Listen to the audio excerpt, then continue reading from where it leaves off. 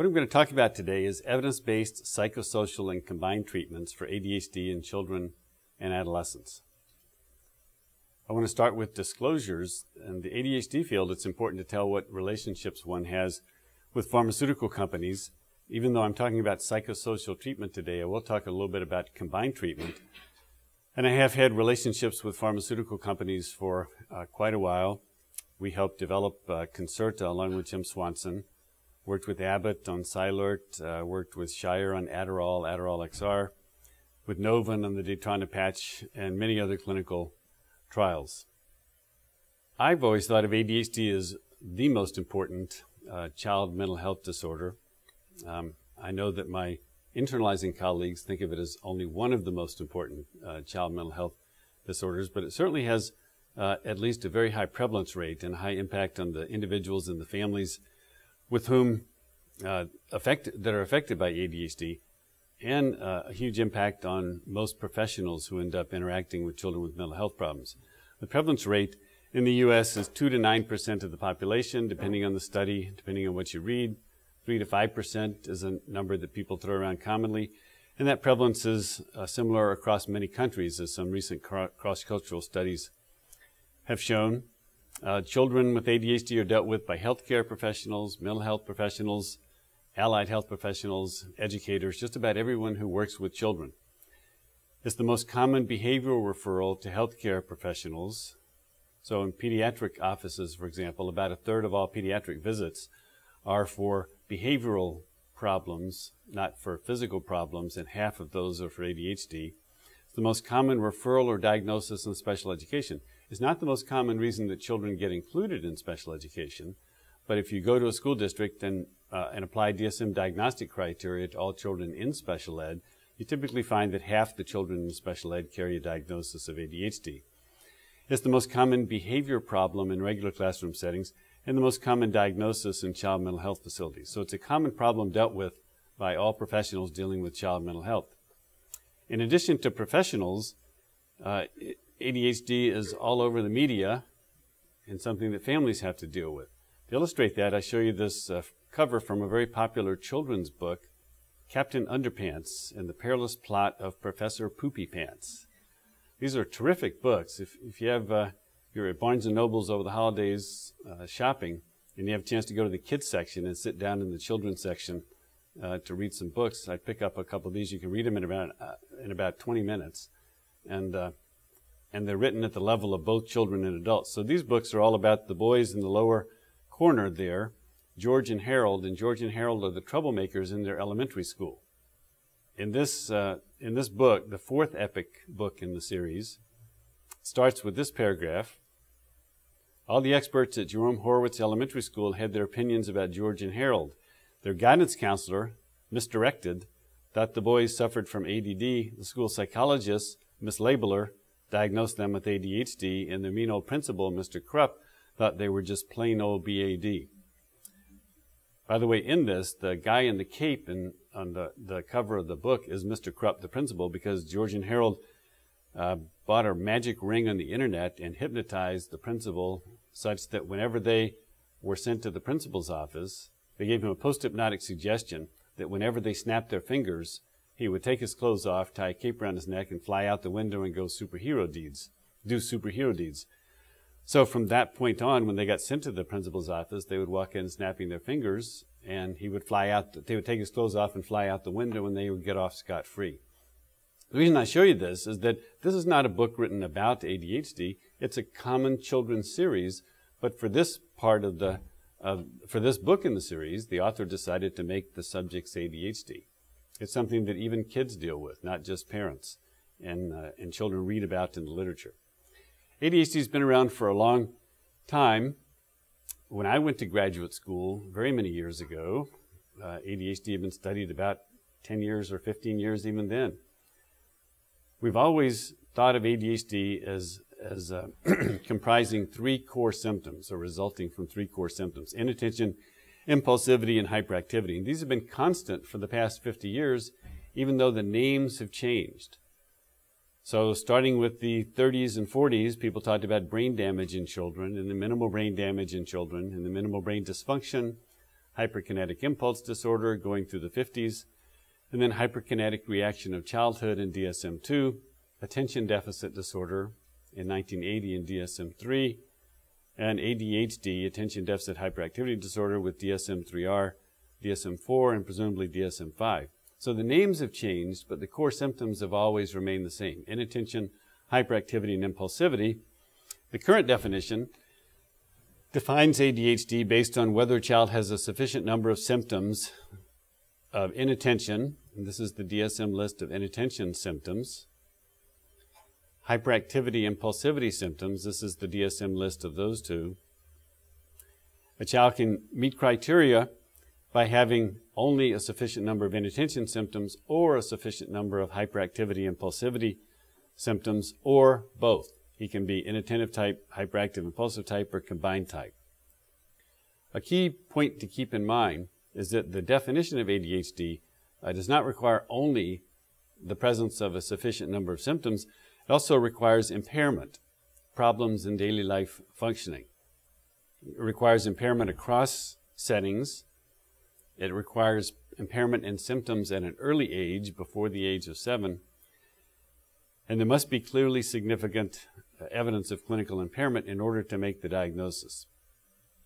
The domains of impairment that the children exhibit are wide-ranging and cover almost all of their activities in daily life: relationships with parents, teachers, and other adults, relationships with peers and siblings, academic achievement, behavioral functioning in school, family functioning at home, even leisure activities. Many years ago, we did studies looking at ADHD children in baseball games and found out that ADHD children's attention when they're in the field in baseball games is worse than their attention when they're in classroom settings in elementary school. So their problems occur even in leisure activities. The reason I showed this slide and want to emphasize functional impairment is that functional impairment is really the central problem in ADHD. Children who have ADHD don't get referred to mental health services because their mothers are sitting around at night reading the DSM, wondering if their children might have a DSM disorder, because the parents get called by the teacher. The teacher complains about the child's behavior at school, or the parents get contacted by a neighbor who's complaining about the child's behavior around the neighborhood. It's these problems in daily life functioning that are what bring a child's problems to a parent's attention and then cause a parent to go seek help. It's why children are referred for treatment. There also is a good 40 to 50 years of research showing that problems in daily life functioning like this are what mediate long-term outcomes for children, not just with ADHD, but with a number of other mental health disorders. The key domains of those are peer relationships, problems in peer relationships, problems in parenting and the family, and academic achievement and behavior problems at school. Because these variables, more so than the symptoms of ADHD, are what drive long-term outcome, this is what we should focus on in treatment. That's an important thing to keep in mind as I go through the talk today, because many studies of ADHD, particularly in the pharmacological literature, emphasize assessing whether or not the DSM symptoms have improved with treatment, as opposed to whether or not problems in daily life functioning have improved with treatment. So the most important thing to keep in mind in assessment is assessment of impairment in daily life functioning. Initial evaluation to see what the problems are in daily life functioning, the ongoing assessment to evaluate treatment response. And our goal of treatment is not to eliminate the DSM symptoms of ADHD, not to eliminate symptoms of inattention, impulsivity, and overactivity, but to eliminate or minimize the impact of those symptoms on problems in daily life functioning. So the driver is always going to be problems in daily life functioning. That's what we're going to focus on in treatment. That's what we want to make better in the child in whatever way we are able. In addition, it's not just minimizing those problems, but it's maximizing adaptive skills in functioning if those are necessary to help minimize the problem and achieve normalization or normalization of problems and impairment. Why is it important to treat ADHD in childhood? Years ago, people used to think it wasn't important at all.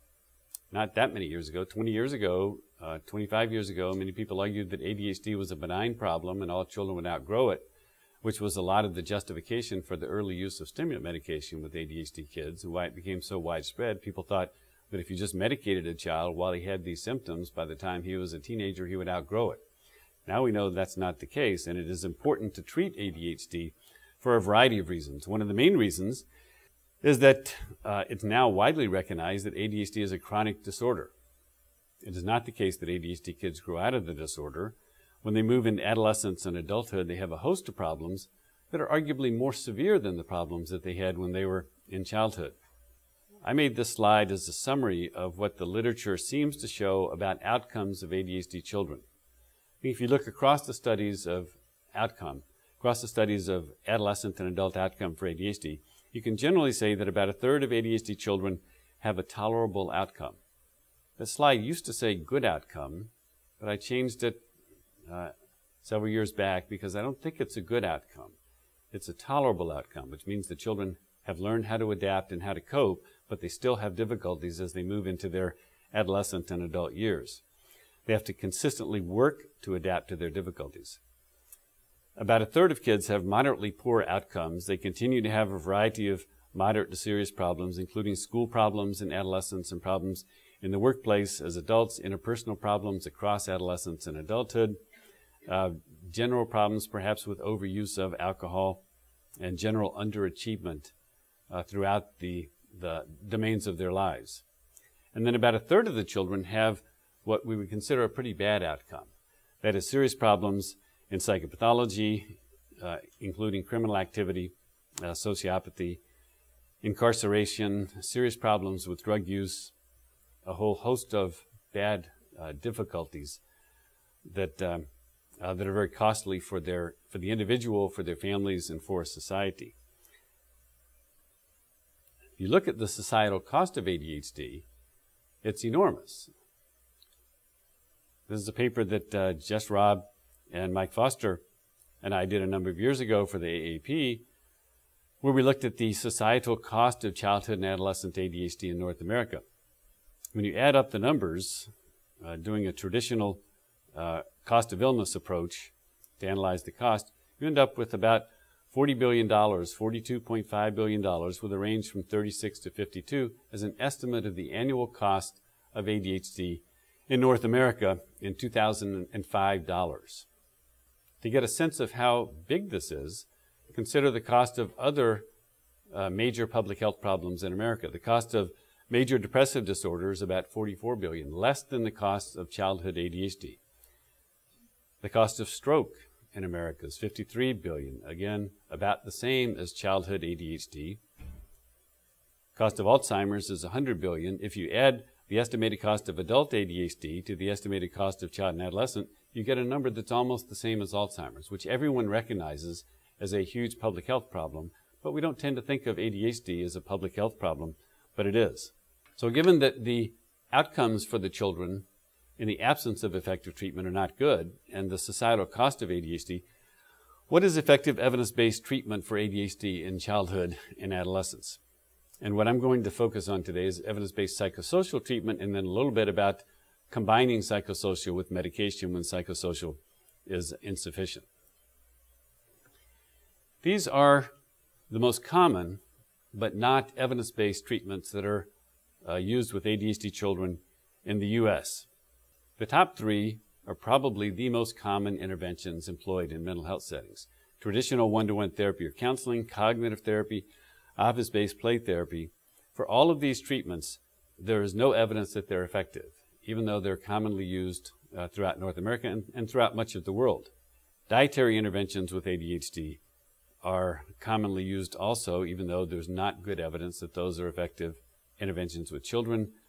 Biofeedback is being increasingly commonly used, even though there's limited evidence that it's effective. Allergy treatments, chiropractics, perceptual and motor training, sensory integration training, balance problems, pet therapy.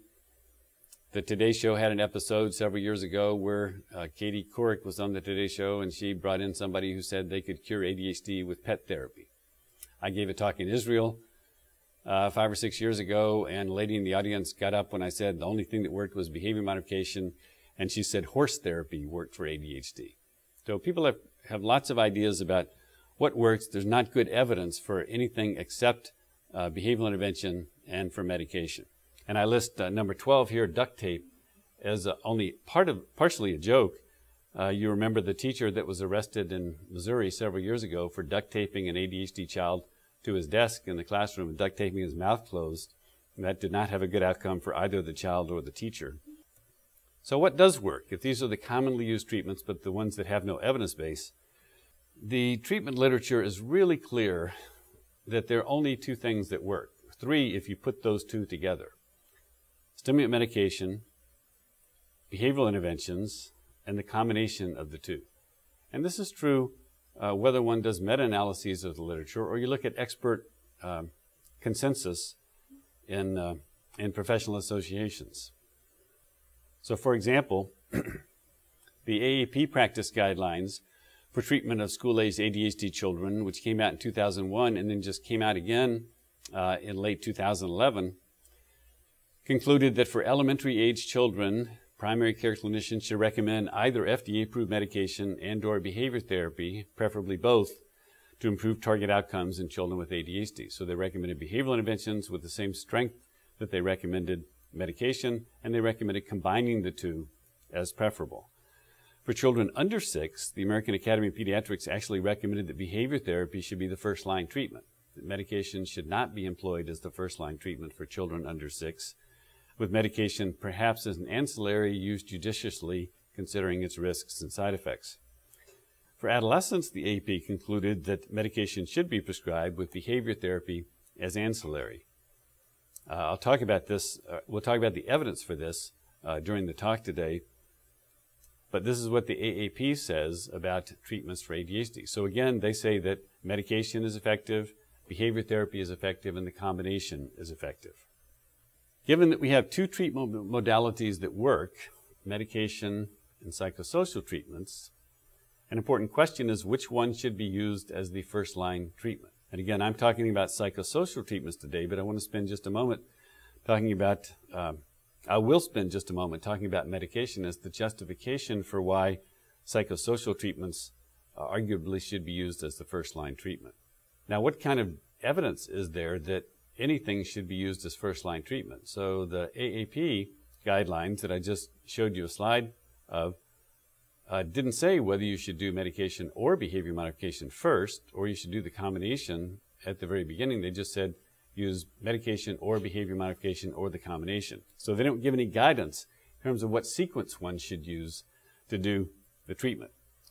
The American Psychological Association had a task force in 2007 that said the first treatment one should use is psychosocial treatment because the effects, the impacts and benefits of psychosocial treatment and pharmacological treatment are roughly comparable, and the risks of psychosocial treatments are less than the risk of pharmacological treatments. So in a risk-benefit trade-off, you say psychosocial treatments first.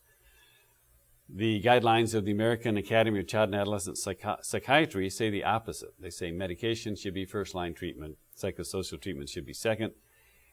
Around the world, in Japan, the pediatric guidelines say psychosocial treatment should be first, medication second. The British guidelines say for mild to moderate cases, it should be psychosocial treatment first, and medication added after that, medication for more severe kids.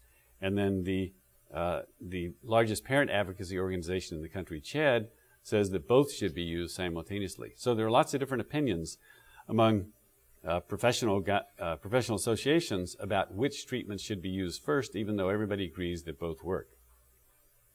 The reason this is an important issue to discuss is because of the dramatic increase in the use of medication over the last 20 years. This slide simply shows the increase in the use of both U.S. and global volume of medications, stimulant medications for ADHD between 1993 and 2003. This slide shows that continued for 2004, 5, 6, 7, and 8. So there's been a dramatic increase in the use of medications in the United States for the treatment of ADHD over the past 20 years. There's not been a corresponding increase in the use of psychosocial treatments for ADHD. There's an interesting paper that just came out a couple of months ago talking about that in general. for treatment for mental health problems, that the use of pharmacology has outpaced the growth in the use of psychosocial treatments across the board, and it's especially true for ADHD. What are the components of effective treatment for ADHD? I said that behavioral treatment works. Behavioral treatment works. When we say behavioral treatment, what are we talking about? We're talking about behavioral parent training. We're talking about classroom-based interventions for ADHD and interventions for the children directly. And then we're talking about medication as an adjunctive intervention to psychosocial treatments if they're insufficient. Why is it important to include parent training in treatment for ADHD? First of all, no one is taught how to be a parent. In America, one does not have to have a license to become a parent. One needs a license to do almost anything else in the country, or an education, but one can be a parent simply by having adequately functioning biological equipment and meeting somebody else with adequately functioning biological equipment. You can produce a child, and you don't have to know anything about how to raise that child. That's a terrible state of affairs, the result of which is that we have lots of children with problems and parents who do not know how to deal with them very well. If you end up being one of those parents and you have a child who has ADHD, you really have a handful, and you need to really learn how to be a parent. Parents of ADHD kids have significant stress and psychopathology. They have poor parenting skills. There are lots of studies that show that ADHD children contribute to their parents' stress, and that contribution to the parents' stress can result in parental problems worsening. For example, parental alcohol problems, parental depression, parental anger control problems, and those parental problems can feed back into maladaptive parenting, which then worsens the child behavior problem, and you get a vicious cycle in families where the parents and the children are both having difficulties that exacerbate the other. And we've known for years that the characteristics of parenting that are associated with bad outcomes in developmental psychopathology in general are the same characteristics that ADHD children's parents show in their parenting skills. So it's very important to emphasize parenting as one of the first-line interventions, if not the first-line intervention for children with ADHD.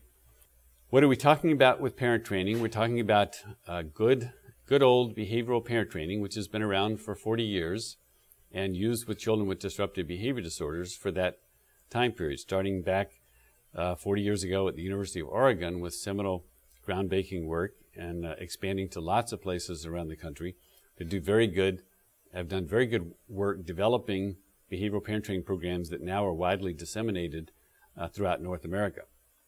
What do we mean by behavioral parent training? It's focusing on teaching parents skills, teaching parents how to deal with the children's behavior in the home setting, and how to improve their relationships with their children and with other family members.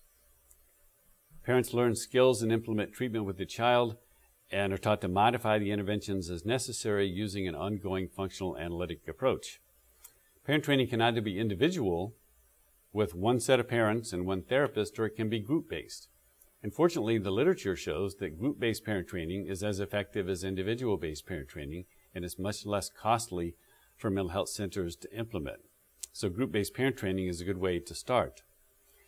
Typically, parent training sessions are set up almost like courses, where parents come in for 8 to 12 to 15 sessions, depending on the parenting program that one is using, and they learn the skills and the techniques that are known to be effective parenting techniques for use with ADHD children.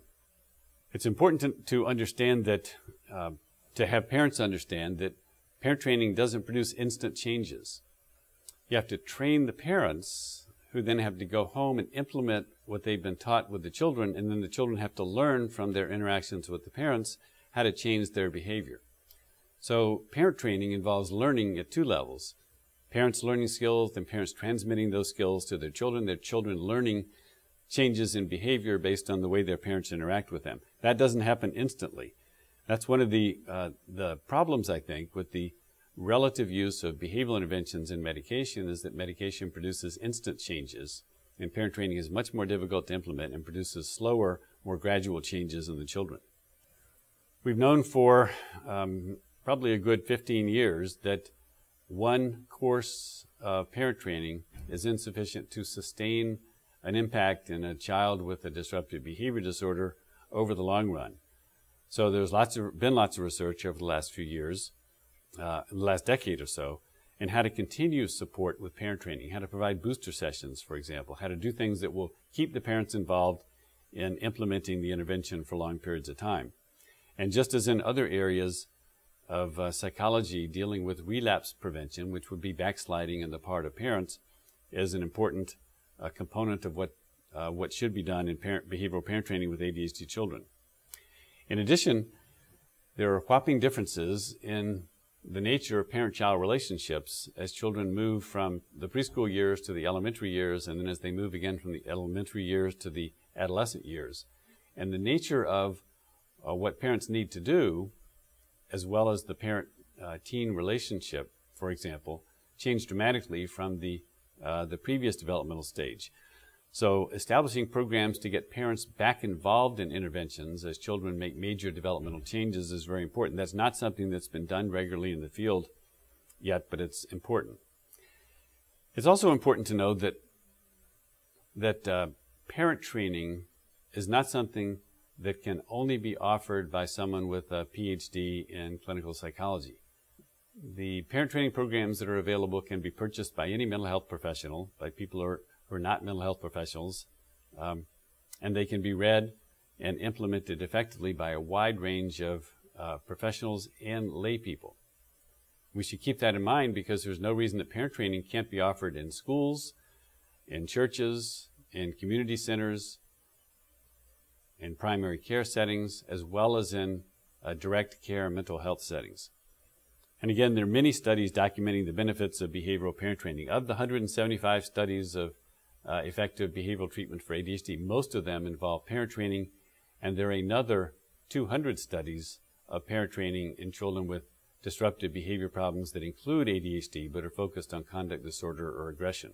So a huge literature showing that parent training is effective in the short-term intervention of ADHD.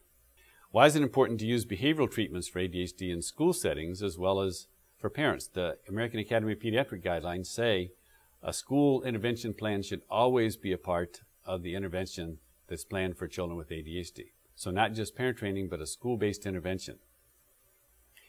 It's important because, as we all know, ADHD children have a host of problems in school settings. I'm not going to review these because you have the slides to look at, but what they show is that ADHD have a whole variety of problems in classroom settings, from simple disciplinary problems that occur frequently in school to dropping out of school, having low grades, being held back, receiving special education, and so forth. These behaviors are what contribute to the enormous cost of ADHD in the educational sphere. So because of this, we need to focus on school interventions as well as interventions in the home. Now this slide, which summarizes what's important about school-based interventions, is very similar to the slide on what's important about parent-based interventions. The reason is they're both based on the principles of social learning theory and a functional behavioral analytic approach to working with the children. So you start with a behavioral approach. You don't work directly with the child. Instead, you train the school personnel who work with the child to change their behaviors and to change their practices. They then have to work with the child, and the child has to learn to change their own behavior based on what the teacher and the classroom aide and other people in school have done in terms of their own behavior change. So just as with parent training, the changes that one gets are not instant. Learning is required both on the part of the staff who are trained as well as the children. The focus is typically on classroom behavior, academic performance, and peer relationships in most school-based interventions. They're widely available in schools. I've heard people say that behavior modification isn't widely used in school settings. My experience has been that I've never seen a school that didn't use behavioral interventions in the classroom. My own children's schools use behavioral interventions. Every teacher they had all the way through school had classroom rules and consequences for following the classroom rules or not following the classroom rules. There's considerable variability in the fidelity with which teachers implement the things that they try, the behavioral things that they try, but they're widely used in school settings, and teachers are typically quite receptive to implementing behavioral interventions with children with disruptive problems in classroom settings. The way typical teacher training is typically done in a clinical setting, in a mental health setting, is either by telephone or by direct visit to help a teacher set up to talk to a teacher, observe the classroom, and then give the teacher tips on modifying what their practices are in the classroom to facilitate the ADHD child's improved performance in the classroom. I'm going to go ahead to the next slide, then I'll go back to this one. What's highlighted in yellow here says daily report card. This is a picture of a daily report card packet, a daily report card that can be used by teachers and parents in school settings. Basically, the teacher has identified a list of target behaviors that are a child's particular problems in school. They're idiographic target behaviors, individualized for each child. The teacher picks levels or goals that she wants the child to reach that are attainable goals, and then evaluates those throughout the course of the day and gives the child feedback. The child then takes the daily report card home to his or her parents, and parents provide a reward or a positive consequence at home for having achieved a good daily report card, having met their goals that day in school. This is the most common intervention that's been used in school-based interventions for children with ADHD. The first study on it was published in 1966. Very widely used program and very effective. So a daily report card should be a part of the behavioral intervention for every ADHD child who has problems in school settings, which is arguably every ADHD child. Teachers are very receptive to it. In the multi-site treatment study, for example, the MTA study, which was conducted in 7 sites throughout North America, only a handful of teachers out of the nearly 300 teachers involved in the psychosocial treatment wouldn't implement a daily report card. So back to this slide. Again, the slide is very similar to the other slide. You have to do continued support and contact for as long as necessary. There's no reason to believe that if a teacher in the 3rd grade sets up a daily report card and that's effective in changing an ADHD child's behavior in her classroom, that if the next year's teacher doesn't do something similar, that the child will not have the same kinds of problems. So one needs to set up school-based interventions so that it's not just the individual child's teacher who's being worked with, but the guidance counselors, the school psychologist, other staff at the same time, so that all the ADHD children in the school are getting effective interventions, and so teachers don't have to be taught individually each time they get a new ADHD child what to do. In-service training is a common way to provide that kind of intervention in school settings. And again, reestablishing contact for your ADHD clients based on major developmental transitions is important. When ADHD children get to middle school, and then again when they make the jump to high school, daily report cards are not used very often. They have to be changed dramatically in order to fit with the way middle schools function and the way high schools function, and teachers' willingness to cooperate with interventions for children with ADHD. So things change dramatically when you move from elementary school to middle school and to high school. And as I will repeat later in the talk, the number of studies on school-based interventions for ADHD teenagers is far less than the number of studies for ADHD elementary age children.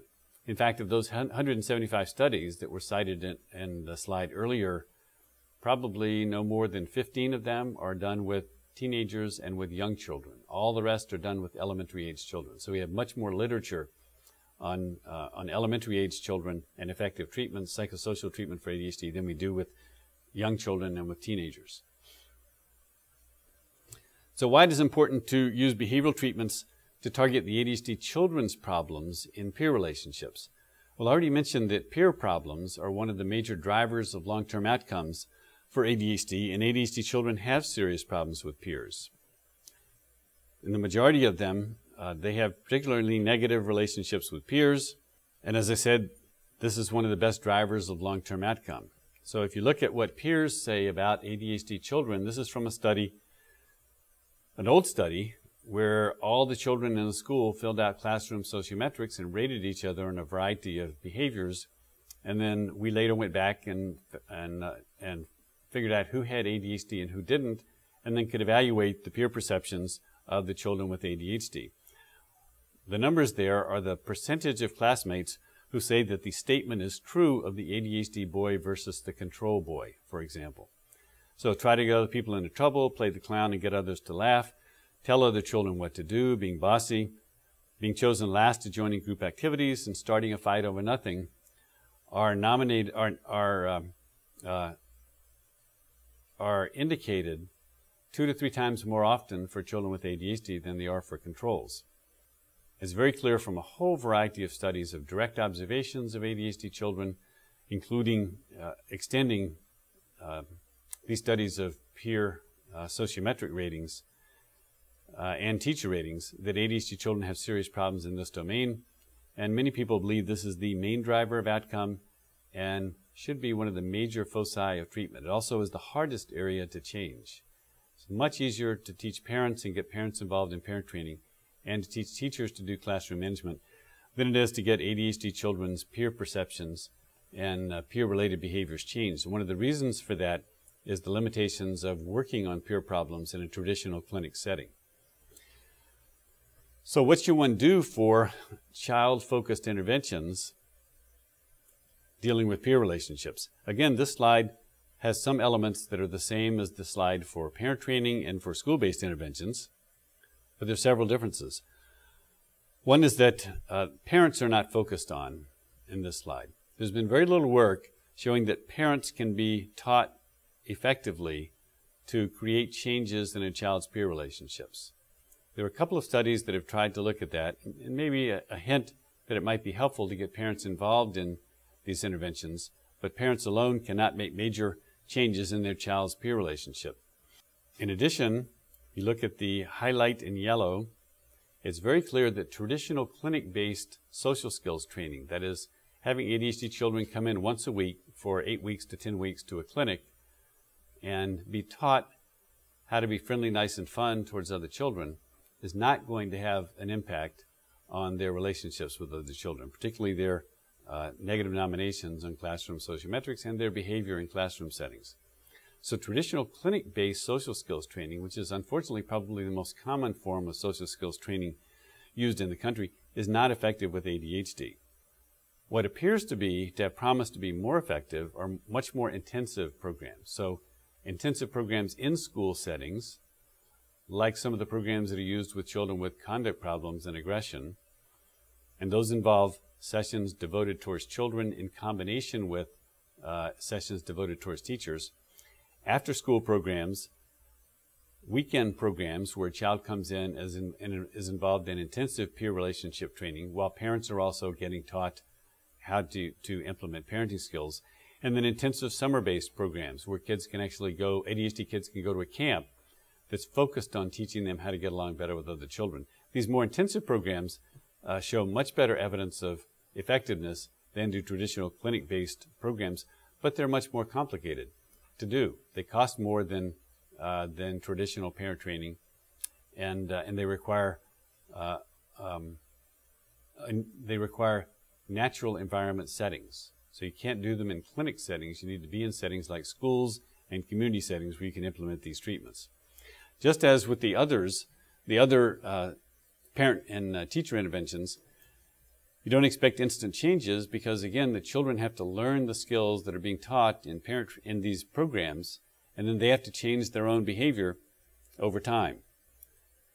As with the others, you have to continue to do peer-based interventions over a long period of time and plan for maintenance and relapse prevention. And that means getting school systems involved in implementing programs that can be done at the school-wide level, for example, for ADHD children. So I already showed you this slide. This is to say, okay, we have good evidence that behavioral intervention works. What is the evidence in terms of how large the effects are? And what kinds of behaviors are changed? If you look across the behavioral treatments that have been used for children with ADHD, there's an excellent meta-analysis done by Greg Fabiano and published in Clinical Psych Review in 2009 that shows that the effect sizes are moderate to large across all the studies and across all the different measures and across all the settings that are evaluated.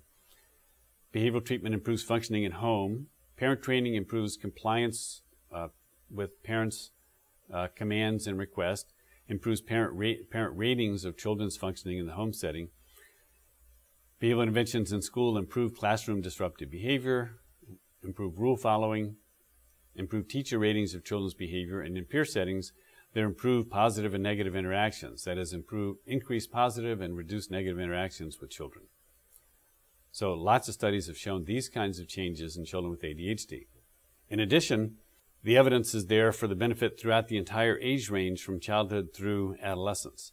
As I mentioned earlier, there are fewer studies with children in adolescence, but the outcomes of the few studies that there are similar to what we find with elementary age children. The benefits are generally independent of comorbidity. That's important to understand because ADHD children have high rates of comorbidity. Depending on the study, one can typically find that 2/3 to 3/4 of ADHD children have a concurrent oppositional defiant disorder or conduct disorder, but it doesn't make any difference whether they do in terms of their response to behavioral treatment. It's just as effective for children with severe conduct problems as it is for children without conduct problems. At the same time, there's room for improvement even after acute clinic-level treatment for many children. So if one is doing the kind of intervention that can be done in a clinic setting, many ADHD children are improved with parent training and improved with a simple school-based daily report card intervention, but still have room for additional improvement. We'll talk about what to do in a few minutes if you have room for improvement. And a point to make is that there is less evidence, there are very few studies for long-term benefits than there is for short-term benefits. Lots of evidence for short-term benefits, less evidence for long-term benefits because there are very few studies that have examined that. And there's very little evidence on how to maintain benefits from the short run into the long run, and thus a recent emphasis on a chronic care model on how to develop interventions that can be implemented consistently over a long period of time in community and home settings. This is from Fabiano's meta-analysis review. Basically what this shows is that across all the types of dependent measures and all of the study designs that have been used for the 175 studies, there are moderate to large effect sizes for everything that's been evaluated in terms of ADHD functioning and response to behavioral treatments. Circled in red at the very bottom, 0.74 was the effect size weighted for group size in the studies, and that's a good, almost a large effect size, a large moderate effect size, which shows that behavioral treatment interventions are very effective across a wide range of measures and a wide range of settings for children with ADHD. To give an example of that, consider one of the studies reporting on the parent training effects in the multi-site treatment study, one of the largest treatment studies that's been done with ADHD in the field. What this slide shows is that the behavioral treatment, kids who got behavioral treatment and combined treatment is both medication and behavioral treatment, showed more improvement from the beginning of treatment, baseline, to 14 months, and then maintained that improvement in terms of parent negative and ineffective discipline. So this was observations of parent discipline and direct parent-child observations, discipline types and parent ratings, and the parent training that the children received resulted in better performance than the control group. As an illustration of what behavioral treatments can do in school settings, consider this slide, which is from a study Greg Fabiano reported in the School Psych Review in 2007. What this shows is, for the purposes of this, of looking at this slide right now, is that the three lines, the blue line, the red line, and the black line, represent three levels of behavioral treatment in children in a summer treatment program study. The blue line represents children in the classroom in the summer program without any behavioral intervention. The red line is children who are getting a clinical level of behavioral intervention, and the black line is children who are getting very intensive behavioral intervention with a point system, with intensive feedback and rewards on the part of staff and parents. And in the far left column shows the effects of the different behavioral interventions on days when the children were not taking medication, the placebo days. So you can see that there's a huge effect from an average of 60 rule violations per 30 minutes. That's 60 rule violations per child per 30 minutes in the classroom settings without any treatment at all, to 15 or so with the low intensity treatment, and then 8 or so with the full-fledged intensive behavioral treatment. So what this shows is that behavioral treatment implemented in a classroom setting with children with ADHD has a giant effect. And the effect is comparable to the effect of a substantial dose of medication. I'll go back to this slide when we talk about medication in a while, because the blue line to the far right shows the effect of 0.6 milligrams per kilogram of medication. And as you can see, that data point is actually higher than the data points for the two behavioral interventions. So behavioral intervention in the classroom setting stacks up favorably to the effects of medication in the classroom setting. And what about peer relationships? This is from a study that Andrew Kronis published several years ago. This shows ADHD children in a summer program setting and recreational interactions with other children. And this is frequency counts of their negative behaviors, either with or without the intervention in place.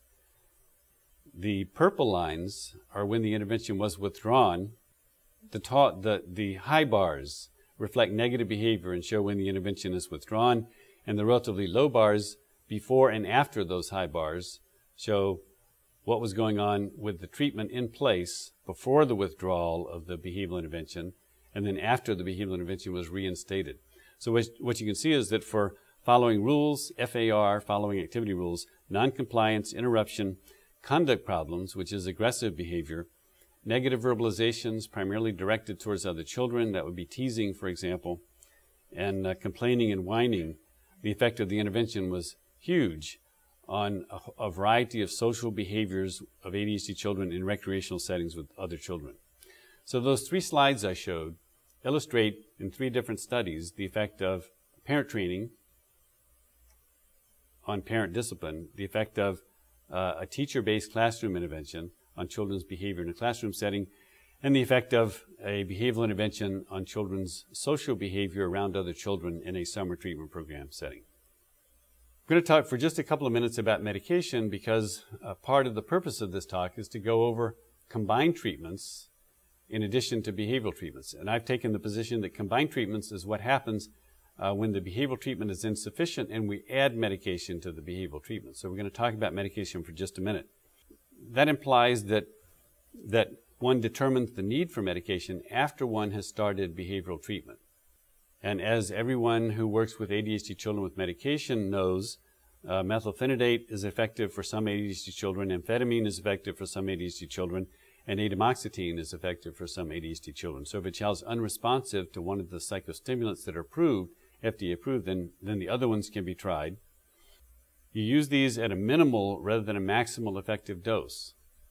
The reason for that is that medication has huge dose response effects. One gives a very high dose of medication to a child with ADHD, one will eliminate all the negative behaviors that the child shows, leaving nothing to work on with a behavioral intervention. So you don't want, when you're looking at combined treatment for a child with ADHD, you don't want to use high doses of medication. You want to use relatively low doses of medication so you still have room to work on the kinds of problems the child is exhibiting, that parents can work on, teachers can work on, and the child can work on. And I'll show you a slide about the potential benefit from combining treatments. So one of the most important points about medication to remember is the bottom point on this slide. And that is that one of the big limitations of medication is the lack of evidence for long-term effects. Unlike behavioral treatment, where we really have very few studies, in fact, I can think of only one study that has even looked at long-term outcomes of behavioral treatment. There are many studies of long-term outcome of medication, and they've all failed to show a beneficial long-term effect. So that's a real limitation of medication, which I believe is a good reason for arguing that behavioral treatment should be first-line treatment and medication should be added as an adjunctive treatment. At the same time, medication does have large acute effects. Not unlike the effects of behavioral interventions, medication decreases classroom disruption, improves teacher and parent ratings, improves rule following and compliance with adult requests and commands, increases on-task behavior and daily productivity on seat work in classroom settings. However, it does not produce long-term benefits in achievement for children. And it produces improvements in peer interactions and improvement on a variety of laboratory tasks of cognition. So the beneficial short-term effects of medication are like the beneficial short-term effects of behavioral intervention. I show you the same slide now just to point out what the effects of medication are. So if you look at the blue line, that is in this study, that's the children who are receiving no behavioral treatment at all. On placebo days, low-dose methylphenidate days, moderate dose methylphenidate days, and high dose methylphenidate days. And as you can see, the high dose of methylphenidate results in a reduction from 60 negative behaviors per 30 minutes in a classroom setting to 20 negative behaviors per 30 minutes in a classroom setting. A very large change in kids' behavior. But note also that it was necessary to have a relatively high dose in order to produce a good change in the children. The data points to the far right, labeled control, shows what children without ADHD who are not medicated but in the same setting, shows the behavior that they exhibited in those classroom settings. So that's where you'd like to get, down in that range. And even with a high dose of medication, we're not quite there. So medication alone is very helpful in classroom settings, but also leaves room for improvement, just like behavioral treatment does. Medication is rarely sufficient to normalize ADHD children, as I just exhibited with that. Its effects are limited to when the medication is taken. So when medication wears off, then there are no benefits remaining. And when a parent stops giving medication, there are no benefits remaining. Does it work for all kids? It's not going to change bad parenting practices in parents. So if a parent has bad parenting practices that are arguably driving long-term outcomes, we need to teach the parent better practices because medication will not change them. There's a serious problem with poor compliance and long-term use, particularly when children reach the teenage years. The vast majority of ADHD children who become teenagers, which is all ADHD children, stop taking their medication. And if you don't take medication, then it's not going to have any effect at all. So medication as an effective treatment for ADHD adolescents, I would say medication is not an effective treatment for ADHD adolescents because the vast majority of the kids stop taking their medication and their parents can't get them to take it.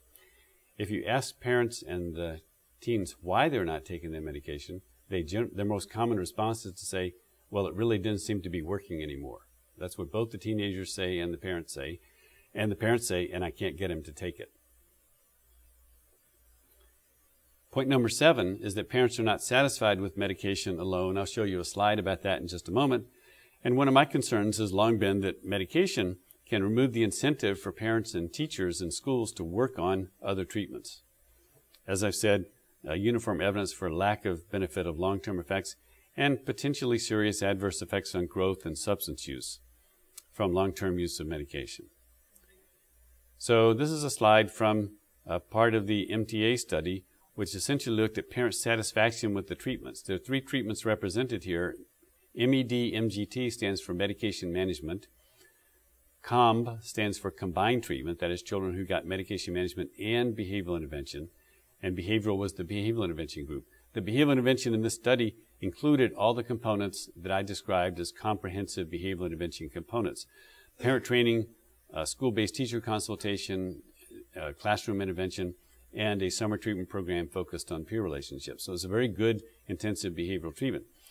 If you look down at the bottom line, that's parents, you ask parents, would they strongly recommend the treatment that they got in their treatment arm?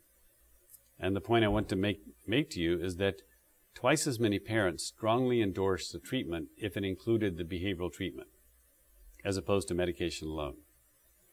And if you look in the top line, dropout, or top 2 lines, not recommending treatment or declining and dropout of treatment occurred for 20% of the people assigned to the medication management group, 7% to the combined group, and only 5% for the behavioral treatment group. So both strong satisfaction is reduced and dropping out or not recommending treatment is increased for people who experience the medication management arm without any behavioral intervention in the study. So in summary, what are the effective evidence-based treatments for ADHD? This is a slide that you've already seen. Essentially, it's parent training and school interventions, and those should always be used as the AAP new guidelines recommend. Child intervention focused on peer relationships should be used when it's indicated. So I would recommend assessing whether an ADHD child has peer problems, getting a good idea of that before embarking on some of the more intensive programs involved in trying to change peer relationships, because they're very complex and difficult to implement. But use it when indicated, and it needs to be more intensive rather than less intensive. Medication used when behavioral treatments are insufficient. And I'll show you an example of how often that occurs in studies. What about combined studies? So we've talked about behavioral treatments. What about when behavioral treatment isn't enough and and you need to add some more treatment or do something else. So the MTA study is the largest study of its type that looked at comparative and combined effects. It looked at the effects of an intensive behavioral treatment, the effects of an intensive medication management approach, and combined treatment, that is adding the two interventions, the behavioral and medication together, compared to a community comparison control. One of the problems in the study is that, since medication was so widely available, it turned out that nearly 70% of the children who were assigned to the control condition, those children's parents went to their pediatrician and got a prescription for medication. So the comparison condition was was 70% community medicated with the same medication that the other children were taking, and that complicates the interpretation of the results. But in general, what the results showed was at the end of treatment, all of the groups improved dramatically with time, and I have a slide following this that shows this. Improved dramatically with time. Active medication was superior to behavioral treatment, which had been withdrawn over the course of the study. Combined treatment was better than behavioral alone, so if you added medication to the behavioral treatment, that produced a bump, but it was not better than medication alone. Medication alone was prescribed at a fairly high dose. But combined treatment produced more normalization at lower doses and lower rates of increase in dose than medication. It was much preferred by parents, as in the slide that I just showed you. That was at the end of treatment, after 1 year of treatment. Interestingly, the study has followed the children for now up to 8 years after they were initially diagnosed. And at follow-up 1 year, 3 years, and 6 years later, all the groups are better than they were doing at baseline. They're all still impaired compared to children who don't have ADHD. 50% of the incremental medication benefit was lost at year 1, and all of it was lost by year 3 and stayed gone for the duration of the 8-year follow-up. All groups were equivalent on functional outcomes and impairment after 1 year, and all groups equivalent in all outcomes after 3 years through the 6 and 8 year follow-up. So the graph looks like this. And what it shows is that apparently all of the interventions that were used with the ADHD children over the time of treatment and over the follow-up in the study had some degree of effectiveness, and one can't tell the difference between the groups starting at year 3, almost at year 2, and starting at year 3. So the MTA answered a lot of questions because it documented, for example, that medication works over a 1 year period, which we didn't know before. It documented that intensive behavioral treatments work. It documented that combined treatment works. And it documented that all of the children were improved 1 year and 2 years later after the initial study. What it didn't tell us is whether we needed to be doing the interventions that were done in that study. Did we need to do intensive behavioral treatments? Did we need to do high doses of medication? How long did these need to continue?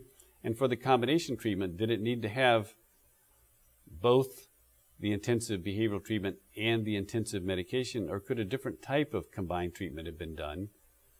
And if one form of the treatment, one treatment arm had been started before another treatment arm, then would that have impacted the nature of the second treatment arm that was implemented and the ultimate outcomes? What are the best doses of treatment? We didn't examine that. And what are the implications of different doses and sequences of treatment for dosing, risk-benefit, and risk of side effects? Now, I say this because these are really important questions, the kind of questions that a primary care physician or a school personnel, a school staff member who's talking with a parent, or a mental health practitioner needs to know the answer to. Because they have to know this in order to tell parents what they should be considering and thinking about in their treatment. The parent and the mental health professional have to decide what treatment to do first. They have to decide what dose of treatment to do.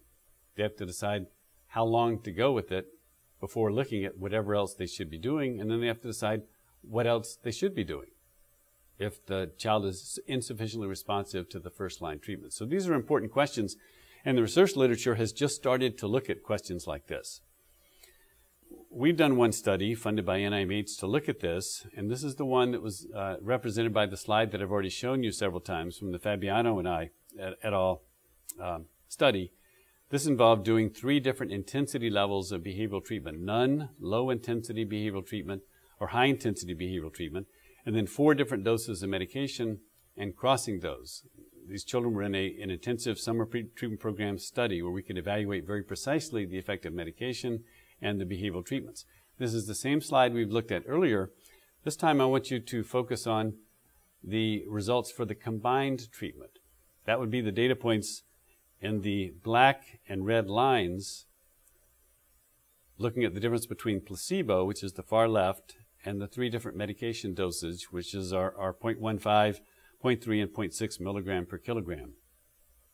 The point I'd like to make is that the functioning of the children on the very low dose of medication, 0.15 milligrams per kilogram, is far better when it's added to the behavioral treatment than when it was present alone. In fact, it had relatively small effect when it was present alone, but reduces functioning to a level nearly the level of the controls to the far right when it's implemented with the behavioral treatment.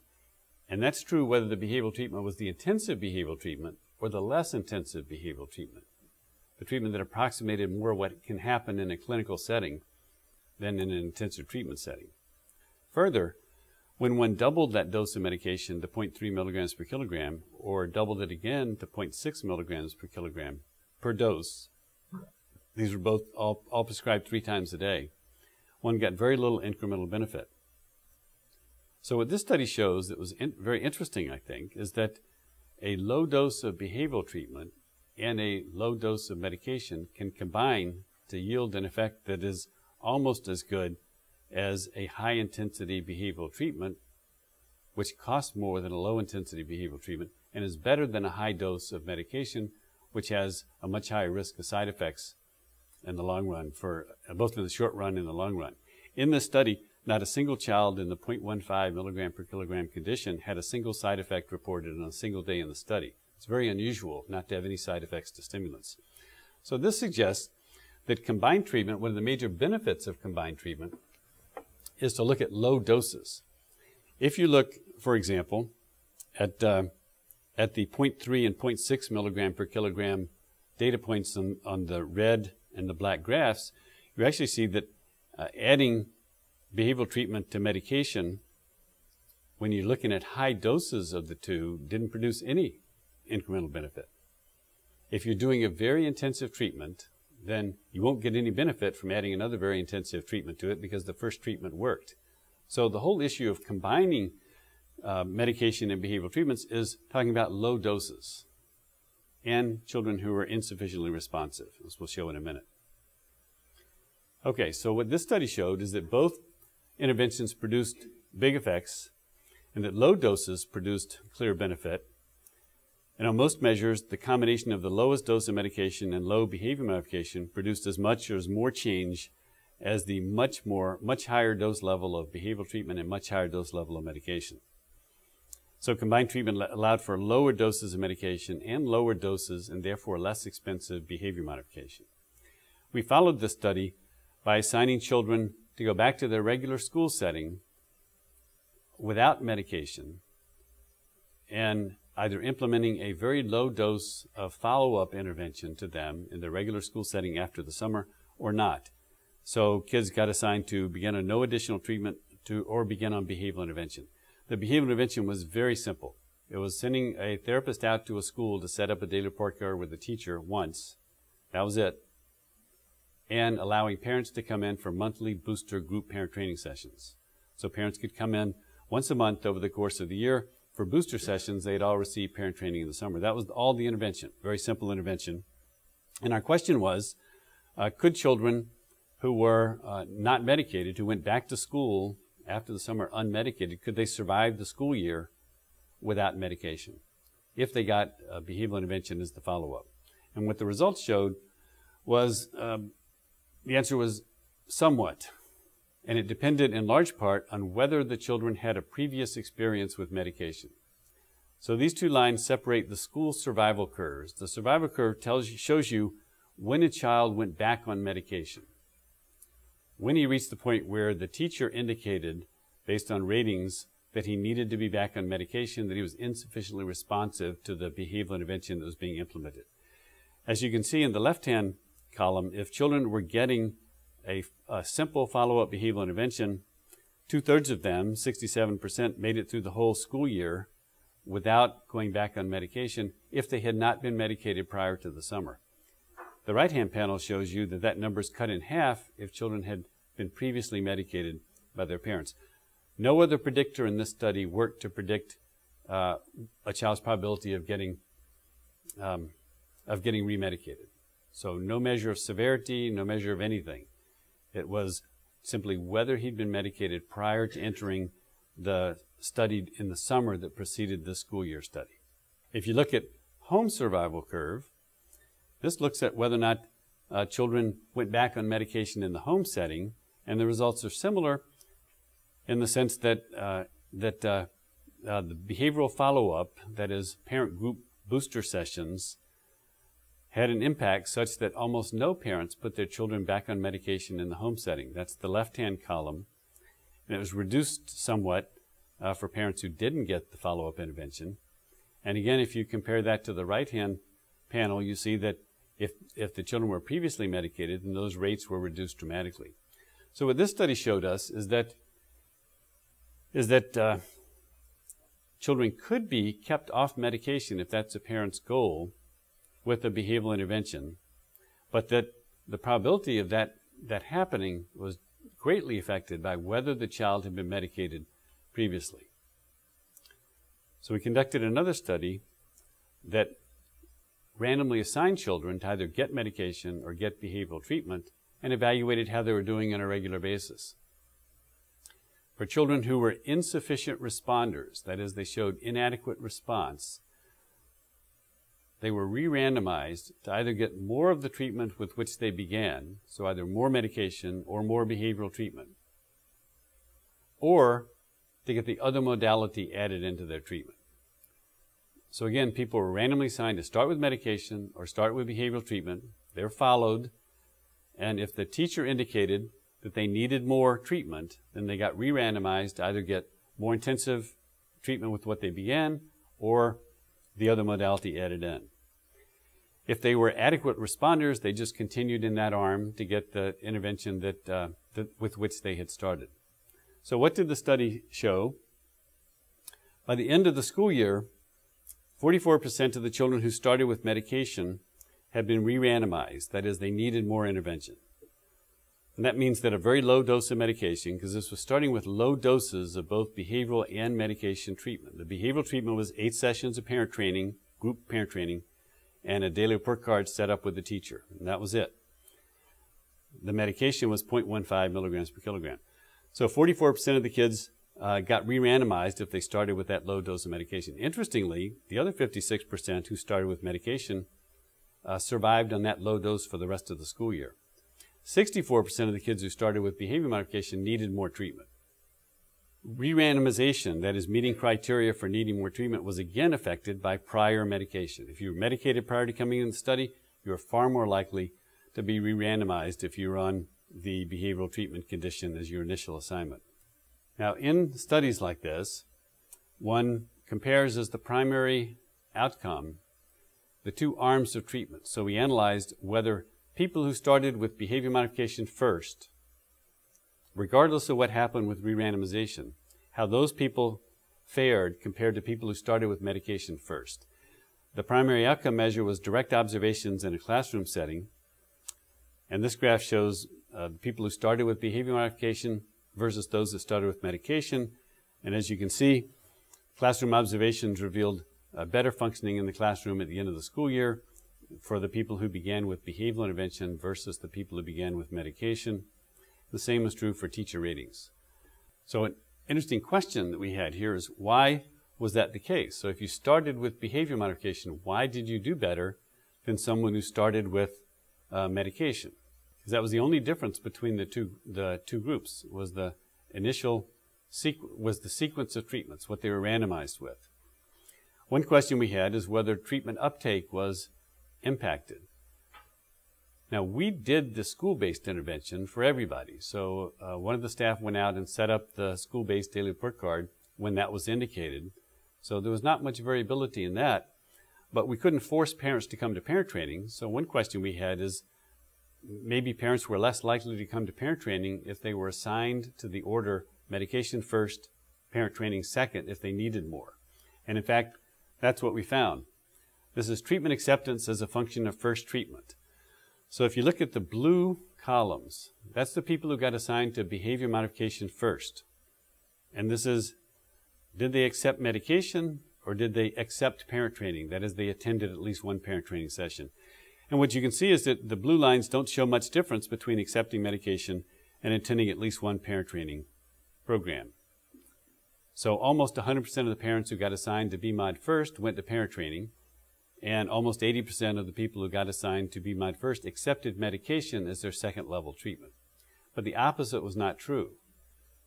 So almost all the people who got assigned to med first, that is the red line, the pink line, accepted medication if they were assigned medication first, but only a fraction of them, 40% in this slide, attended at least one parent training session. You look at whether they attended, what their average attendance was at parent training, whether they had an acceptable minimal level of parent training, and whether they attended the parent booster sessions, the numbers were all worse. So what this analysis showed very clearly was that that starting with medication reduced the uptake of parent training for people who were assigned to get combined treatment after they were insufficiently responsive to medication. So the sequence with which one does these interventions affects the uptake, the outcomes and the uptake of treatment. Behavioral then medication resulted in better outcomes in school. Direct observations and teacher ratings, medication then behavioral, reduced parent attendance at parent training. So reduced the likelihood of a combined intervention even being implemented when it was indicated. And that was true for the parent training involved both the parents learning how to implement a daily report card as well as parents learning how to implement parenting practices at home. Parents didn't come in for parent training, then they weren't backing up the daily report card, and arguably it was less effective in the school setting. What the study also showed is that 8 sessions of group parent training in a teacher-implemented DRC was sufficient for about a third of ADHD children, but the rest of them needed more. They either needed more intensive behavioral treatment or they needed medication added into the treatment. And at the end of the school year, the children in the combined treatment conditions, particularly those in the behavioral treatment condition first, were functioning quite well, and that was with a low dose of behavioral treatment and a low dose of medication.